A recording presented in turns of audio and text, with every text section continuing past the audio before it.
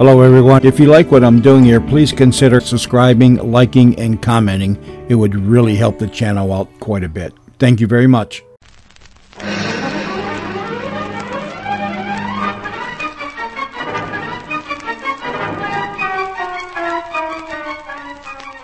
The Air Adventures of Biggles.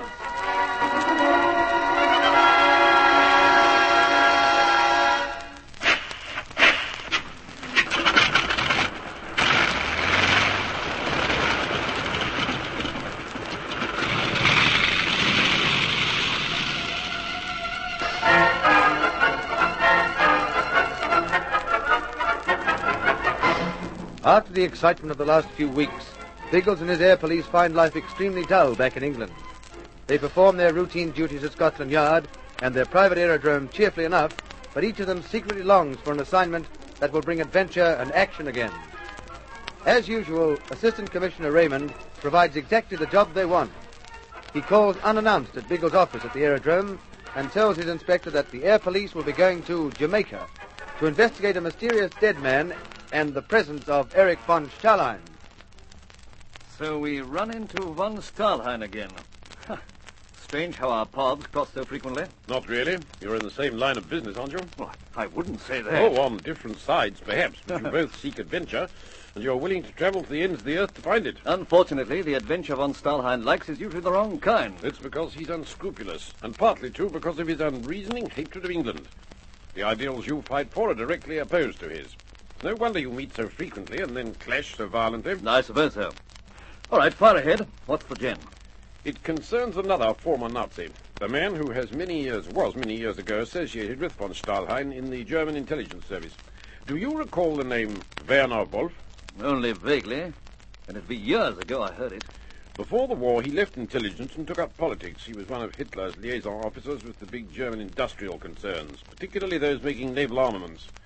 He made a great deal of money by farming out contracts for war material. That lot of use that would have been to him when the war finished. Don't you believe it? He was shrewd enough to transfer most of his money and assets to the United States.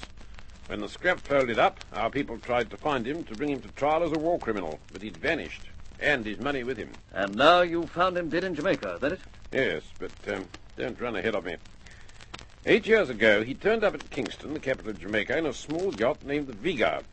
He sailed it single-handed across the Atlantic. That was his story. Oh, I'd say that part of it was true enough. It had been done quite often. But his story was that he'd come from Norway. In fact, for 8 years, he'd passed himself off as a respectable Norwegian gentleman called Christian Hagen. No one suspected him in all that time? Why should they? He lived very quietly. He bought an old property called Rumkeg Haven. Rumkeg Haven. Fascinating name. Picturesque place, Jamaica. The name of the bay facing Rumkeg Anchorage is Tew's Anchorage. It's supposed to have been the hideout of a famous old pirate of days gone by. And now there's a new pirate on the scene, von Stahlheim. Now, you're jumping ahead of me again. We haven't finished with Wolf yet, or Hagen, as he was known. How did he die? Quite naturally. It was thrombosis. An old Negro servant found him dead at his writing desk and called the doctor. The doctor had no suspicions about Hagen, but as there were money and valuables in the house, he notified the police so that they could find the next of kin. Instead, they found his connection with Hitler. Precisely. In Hagen's safe was a personal letter of commendation from Adolf and a signed photograph. Naturally, these were addressed to Werner Wolf, not Christian Hagen. So the police called in MI5.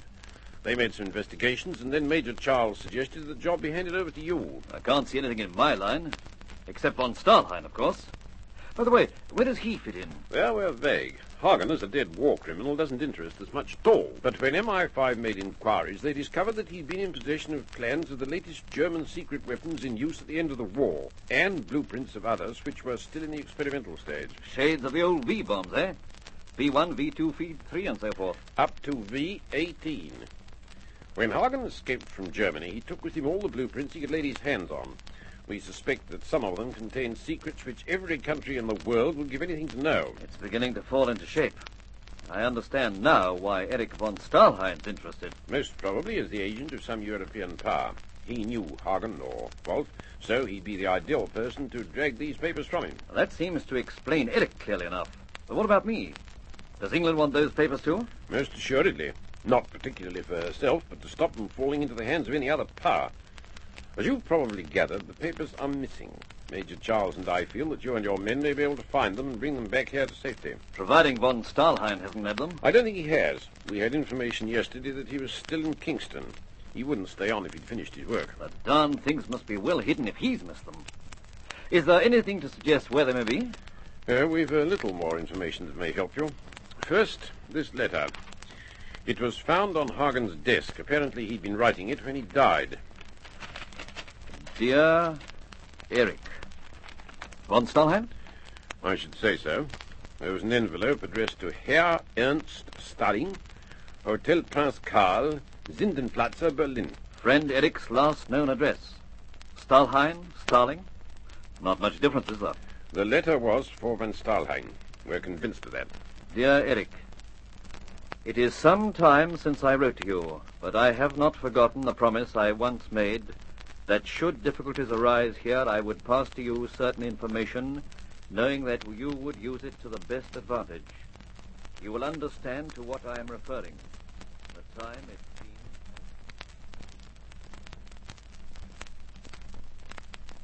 and death, when it comes, will be sudden. This, therefore, may well be my last letter. The papers, etc., are safe and in... That's all there is in the letter, blokes. Apparently, he died at that moment. And that letter's the only clue Raymond passed on to you? No, Algie. There are a few more odds and ends. This sketch map was also found on Hagen's desk. He obviously intended to include it in the letter. You better have a squint at it. It tells me precisely nothing, old bean. An outline that looks remarkably like a pear, with a square dot off one end. Before we're through, it may prove to be the key to the whole situation. Oh, doubtless. Providing we find something that looks like a pear and has a square dot off one end. It's far too early yet to judge the few clues we have. But the Jamaican police had worked on it so far, and we take over from there. We have to find those blueprints and so forth before von Stahlheim does. Is that the idea? That's it, Algie. We'll have to move fast if we are to beat a smart operator like Eric. Oh, with the start he's had, we'll be darn lucky to beat him. I don't know about that, Ginge. Hagen's house has had a guard in it ever since he died, and I've no doubt most of the clues to the mystery will be found in that house. When we take possession of it, we'll have a lead on von Stahlheim. Well, it still seems a tough assignment to me. Who cares, old sausage? It's a very assignment. Besides which, dear old Harriet has always longed to revel in the sunshine and tropical nonsense of Jamaica.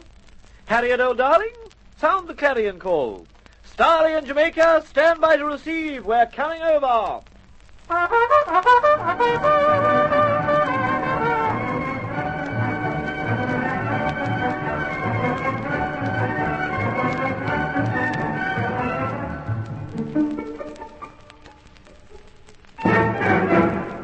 Yes, I'm Colonel Summers. I'm Bigglesworth, sir.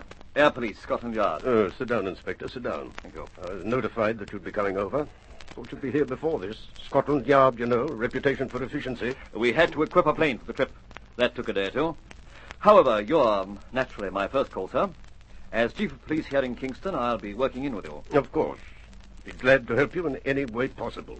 Although, candidly, I think MI5 built something out of nothing. Can't see any reason why Scotland Yard should be involved. Oh, perhaps not. But investigations never do any harm, do they? No, I suppose not. All right, Inspector. I'll give you the keys of Hagen's house and then leave the matter in your hands. Call on me, of course, if you need any police assistance. I'll call on that now, if I may. Oh? I'd like some information. First, about Hagen. Thought you were thoroughly briefed in London. I was, but it's local colour I want. Secondly, I'd like to know all you can tell me about a certain salesman for Rhenish wines who's recently arrived in Kingston. You may know him as Ernst Starling. I'll stick to his real name, Eric von Stahlheim. Starling? Oh, yes, we've given him a thorough check. Seems genuine enough. Spends most of his time at the swimming pool. Only thing wrong with him is that some of the locals he mixes with could be better types.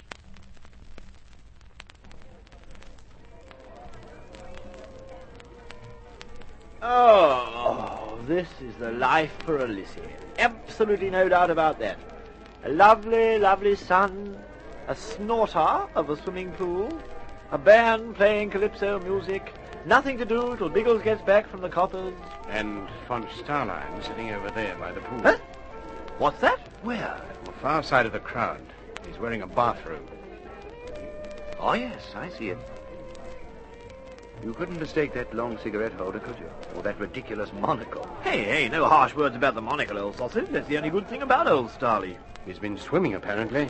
He looks as if he's settled there for the rest of the day. Yes, by Jove, he does look pretty calm, doesn't he? What are you blokes so interested in? That blonde over there? Hello, Biggles. Didn't see you coming. No, as a matter of fact, old sausage, there's a certain brunette that's caught our eye. Very nifty, too. Have a gander at that table on the other side of the crowd. A brunette wearing a monocle and smoking through a long cigarette holder. On Stahlheim. I was told he spent most of his time here. Come on, let's hop out to the car while Stahlheim's busy.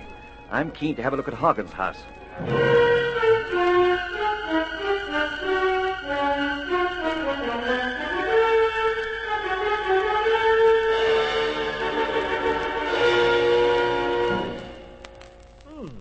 Luscious-looking place, what? Too overgrown for my liking. Might be snakes about. It's a comfortable old house, though. Hagen obviously wasn't hard up. Biggles, the door's ajar. Haven't you got the keys? Yes, but there's a caretaker here. Nothing suspicious about the door. Now, I wonder where we'll find him. Oh, Caesar's ghost. Not Caesar's, old trout. The caretaker's possibly, but definitely not Caesar's. Lazy blighter, he's asleep in his chair. Haven't you noticed the cigarette smoking on the floor, old sausage? And the way his mouth's blotting open? That dusty customer isn't asleep, old bean. He's dead.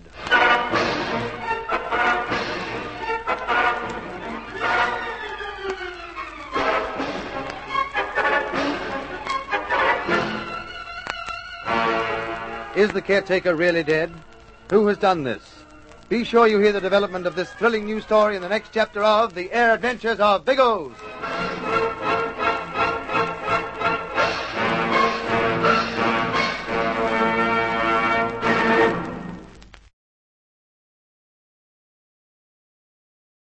Hey everyone, Randy here. Well, the channel reached the point with subscribers where I could apply for monetization through YouTube. But when I did, they said, No, no, no! There was a couple of reasons, but the main reason was that the content was not uniquely mine. Since I am not the original content creator, and that I have not changed the content enough or voiced over the content, they would not allow me to make money through them by using the partnership program and adding commercials for compensation. So if you enjoy listening to the channel and the old time radio shows that I make available on this channel, please consider donating to help keep the channel going. I've added the above link under each show description to make it easier for you to donate. Thanks very much, and I appreciate you all listening.